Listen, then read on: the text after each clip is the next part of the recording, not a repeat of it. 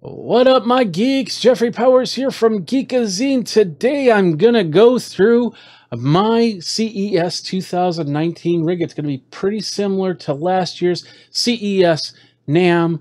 All the events for 2019. This is usually the rig that I'm going to use, and we're going to go through it all through my CES NAMM 2019 rig review.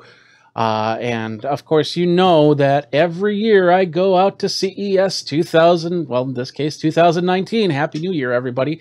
I go out and I get content, content from, interviews and product reviews, first looks at products, stuff that might not be coming out, might be coming out, might be looking for other cool people to be part of the whole experience with.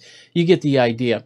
So we're here, and this is what I'm going to use. And what's really exciting is just the little things that I can do now that I haven't been able to do in years past. Now, I've been going, this is actually going to be my 10th year going out to CES 2000, well, in that case, any CES for that matter, not 2000, whatever. It was started in 2009. I went out with Todd Cochran and Andy McCaskey, and we did one-on-one interviews. We use rigs kind of like this. Of course, 10, 11 years ago, that was a lot different types of rigs, but they still were media-based. They still were media card-based. Now we've got 4K cameras and high-end content, and we're not doing those little streams with the little flip cameras anymore. We're using our phones to get anything extra. I'm not bringing out a big DSLR to take a picture of a product where I can use my phone, because that's what you need to get it out into the world there. So this year, last year, I'm going to be doing a lot of interviews. You'll see it in the post over at youtube.com/Geekazine or Geekazine.com. And then, of course, Facebook. Now, we're also adding the live stream, and I'm going to talk about that right now. Let's go into the full rig. I'm going to show you piece by piece by piece, and then go from there. Now, first of all, this is the Sony 4K AX700 model. Let me show you that one on the screen here. And, of course, I'll have these links all at geekazine.com. So you can check it out there. So it's basically 4K HDR. This is now a couple years old. It's still very relevant. As you can see, it's pretty expensive, but I can do a lot of 4K video out of this, and that's what really helps with my videos, is a better quality content. Now, I won't be able to do 4K when I'm streaming, and I'll talk about that in a minute, and yeah, go from there. So we've got that.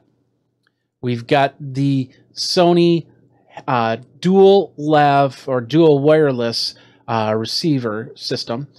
2 channels in this. This is basically the gear I have, but I actually have another lav system which I will be using. I'll be miking them up. I'll be miking myself up. In fact, it is right here. This is one of the lavs right here, which I'll be wearing pretty much all day. I'll just hook it on my body and feed it through my clothes and not have to worry about it from there. If you want to see it from the PTZ side, here it is. This is the Sony 4K right here camera. And then, of course, the wireless unit is right here. I got the shoe mount, which feeds right into the camera, so there's no extra cables there. And that makes this system really nice, and because I don't have to feed extra cables unless I need to. And I'll have those extra cables with me just in case, especially if I need to do any type of feed into, like a line during a keynote or anything like that. So, all right, so we have the camera. You saw the wireless unit. Next up is how we're going to go wireless with to Facebook, which is where I'm planning to go. And that is through this right here. It's called the Epiphan Webcaster X2. It's basically a simple encoder for Facebook, YouTube, Twitch, and other systems. So it's a really nice device that allows you to do one-button streaming. And what does it mean by one-button streaming? I configure it. You need to have a monitor and a keyboard and a mouse, so I configure it before I go. And then when I'm ready to go, all I have to do is push this button right here, and it's off and running. Now, it's not on right now because I have it turned off, but as you can see, it's set up onto the device, so I am ready to go from there. Now, this is just super exciting because the one thing that this didn't have was a mount to any type of cameras. I'd have to Velcro it to the side or something like that. But then I found this thing right here, and it's just, it changed the whole thing. What this is an iPad/iPhone holder, selfie stick, simply, except it does both. Now, just the fact that it's big enough or small enough to actually fit the Webcaster at 4.5 inches is great. But the fact that I can put the iPhone in there is better. Even though I'm not putting an iPhone in there, I'm actually putting the battery in there. Now, I'm using, through time, I've got a couple high-end milliamp batteries. Now, this one is a 10,000 milliamp battery, so it should go for a few hours. And on here right now, I have one of the tough-tested batteries, which if it falls off the rig, then it's not going to break apart or anything like that. And it's got a little carabiner, which I usually use. I hook it to my belt clip, and then I walk around with it. If I need power with the phone, I just plug the USB into it, and boom, I got power. I can recharge my phone something like 3 or 4 times with that one, and I think about 3 or 4 times with this one. So if I have both batteries with me, I should be able to do a good amount of live streaming. This will not be on the whole day. It'll be on for each time I get up to a person and say hi and do an interview with that. So this piece right here, it's amazing. This is like, I found this the other day and I was so excited to see it and get it, and it works. It just worked right out of the box. It's not flimsy like any of those other selfie stick looking ones. And it's holding both of them pretty well. I might even add a piece of Velcro to strap around it just to be on the safe side. Now, what I'm also doing is I also boosted the antenna, and I got myself one of these. This is a 9 decibel Omni Wi-Fi antenna. So if I find another source that I can connect to Wi-Fi wise other than my phone, then I'll do that, and I can use this to really send out signal. I'm really excited about this too, because this will work. This will work in many different situations. So right now I have it attached to my phone, but once again, I'm expecting another package to come at the end of the week. It's not guaranteed, but that might be controlling all my wireless from there. I'm not going to talk about it yet until I have it. So next up, we have just one of the best monopods out there in the Sarui P424 SR. And this is just, it's an amazing thing. It sits almost anywhere. The one thing about it is those feet. Now, on some of these other monopods, they have feet that are just super small, except these are bigger. and of course, with more spread, you can set this down. You can set this on carpet that has padding underneath it, and it's not going to fall over by any means. You see how I'm just kind of doing that? And it's bouncing. Yeah, it's going to bounce. That's how it works, but it's still standing. And I use this all, what was it, this is my third year in using this tripod. And I'm just amazed. I've always been concerned that somebody will knock into this, but it hasn't happened yet. Knock on wood, and knock on other wood. So the whole idea is that, you know, this can easily set up. Plus, I can pick it up and I can walk around with this with the legs out, and I rarely bump into anybody with it.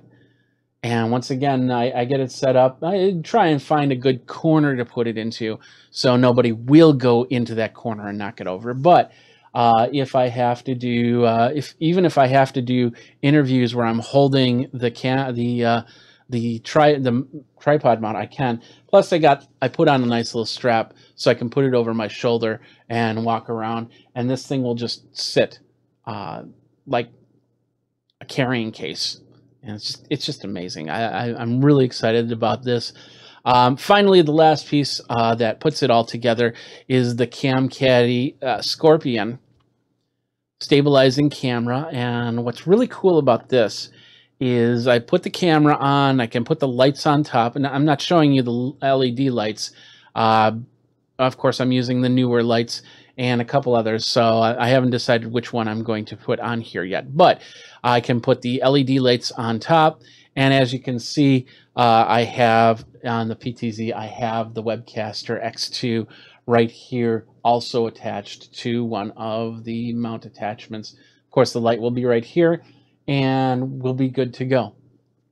That's it. That's my rig for CES 2019, NAMM 2019. Now, coverage for CES 2019. My good friends at Qualcomm have invited me to CES. They've helped, and basically what I'm going to do is I'm going to be at their press conference, and we'll be getting coverage, and then of course you'll be seeing that over on geekazine.com and youtube.com/geekazine. And then we'll also be in the booth first thing Tuesday morning, where we'll be covering what they're doing. Basically, one of the big things that they're going to be talking about at CES this year is 5G. And I'm going to be covering the auto side of 5G. You'll be buying cars with the ability to put connect up to whatever plan you decide, and using the newer protocol 5G. Now, we're going to be talking about the two protocols that they have right now for 5G, and we're going to be talking with experts and people at Qualcomm and showing you what you need to look for when you're getting ready to go to this next step in wireless technology. And I'm really excited about it because it helps things like this go even better. And CES, by CES 2020, 5G devices could make CES very live. People coming in with their phones, people coming in with rigs like this, people coming in and just being able to stream, and nobody's really stepping over other people's feeds, and everybody's getting their feeds out. That's what's really sweet. Really excited about that. So, other than that, CES 2019, I have appointments with a lot of different companies, a lot of cool new products.